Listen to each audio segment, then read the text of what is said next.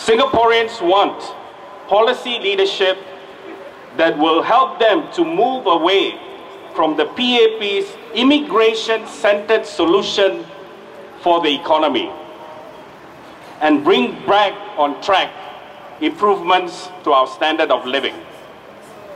Hence, it's only appropriate this May Day, 1 year since the last general elections and the convening of Singapore's 12th Parliament in October 2011, that we review the PAP policy responses to the effects of rising costs and depressed wages. The question to ask is, have the PAP's efforts to address the issue of rising costs and depressed wages been effective? Our review, based on an analysis of PAP statements, media reports, and parliamentary debates, as well as insights generated from focus group discussions organized by the SDP's policy unit and feedback from our ground interactions, show that the fundamental problem with the PAP's attempts to remedy the current hardships faced by Singaporeans is the PAP's own inability to move out of its old policy paradigm. I believe policy revisions based on these three fundamentals of a minimum wage, a streamlined social safety system, and the Singaporean First policy can remedy the current difficulties faced by many Singaporeans. This is the new policy direction we need for a better Singapore. Contrary to the view held by the PAP that the Singaporeans' basic needs have been met, the reality is many Singaporeans are now in a position where basic needs like education, health, housing, transport cannot be adequately met because of rising costs and depressed wages. The desperate need of many young families to have a double income in order to pay the bills have resulted in mothers returning to the workforce soon after their children were born, with very little time for bonding.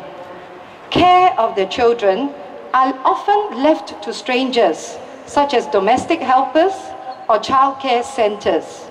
So many mothers in Singapore have actually very little control of how their child is being influenced, or how they are treated, or even how they are fed.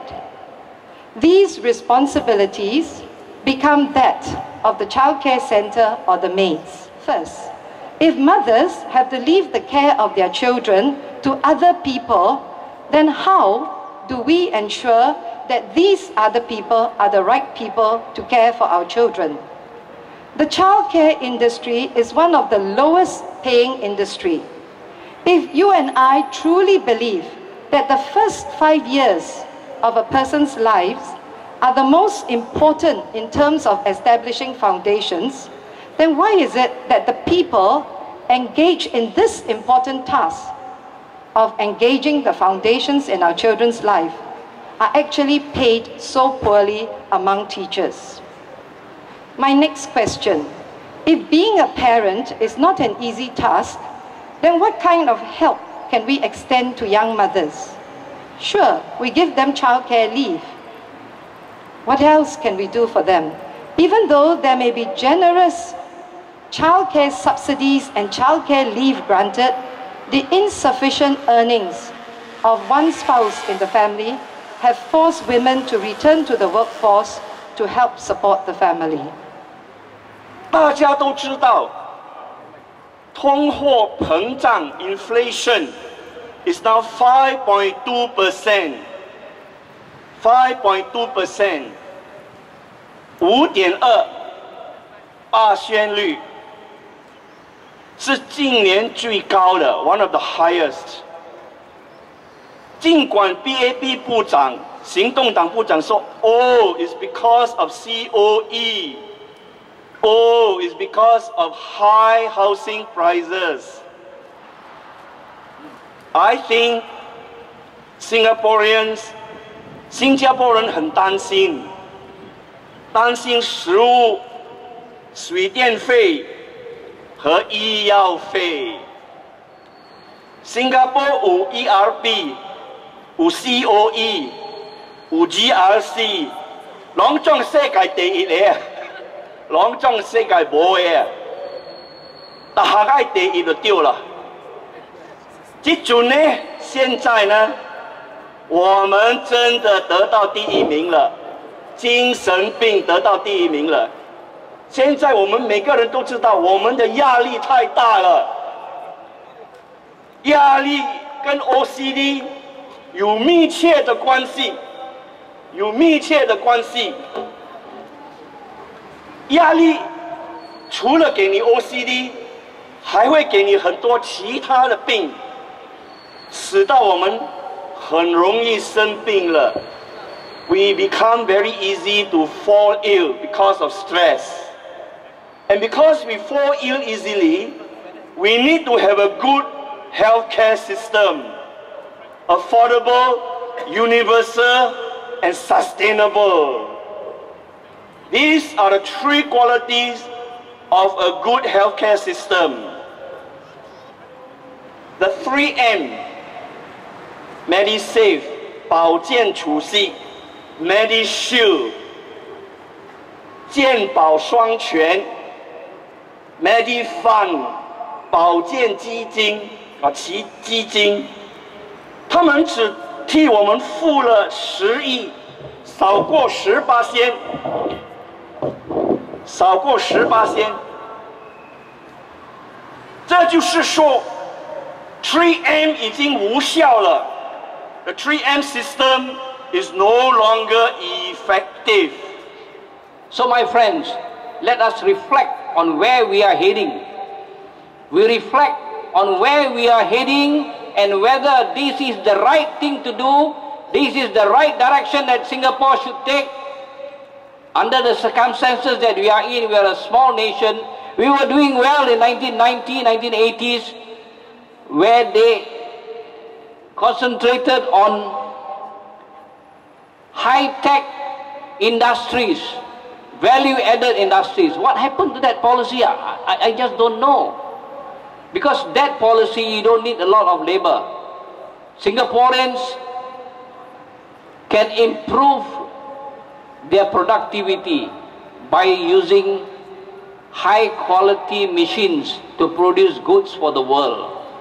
Not to do the easy way by having labor-intensive industries, just like the early days when we first started. So this policy is wrong. And it has to be changed. And the PAP will not change until you change them.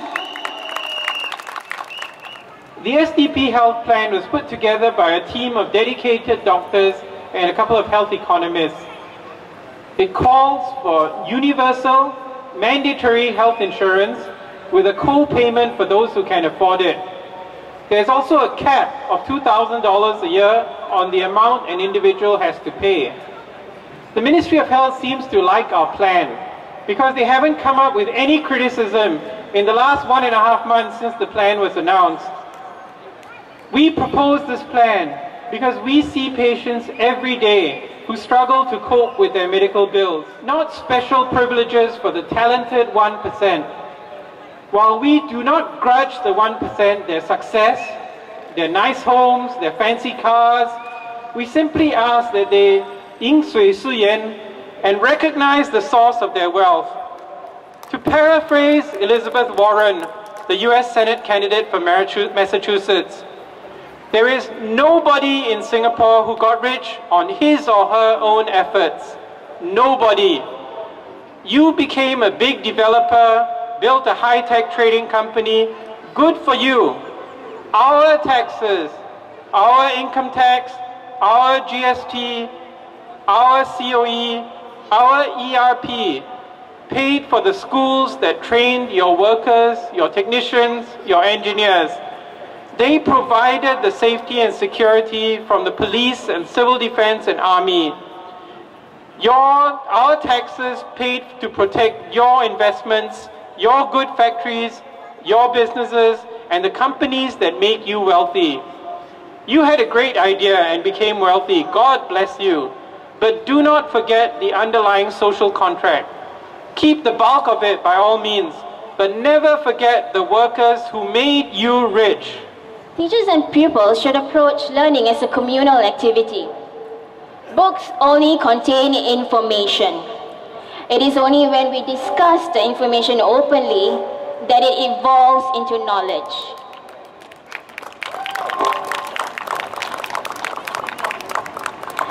At a previous time in our development, this factory productions format of educating our young, training them as skilled workers for industry, was the need of the moment. Today, it is not. Instead, we need to equip our children with the ability to think critically and innovatively, generating ideas that are novel and of value, to prepare them for the challenges of living in a globalized and an uncertain world.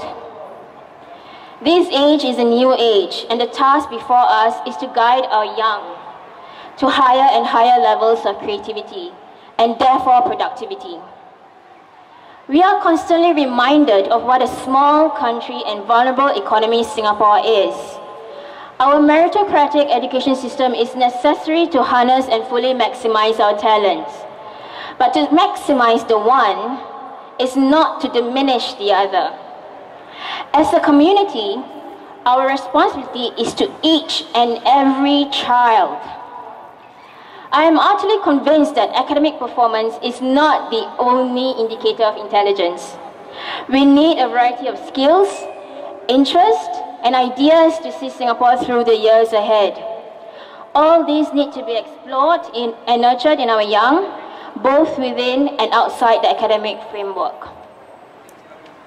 Students who are not academically inclined should still have access to the best teachers and learning resources so that they too have an equal opportunity to achieve their potential.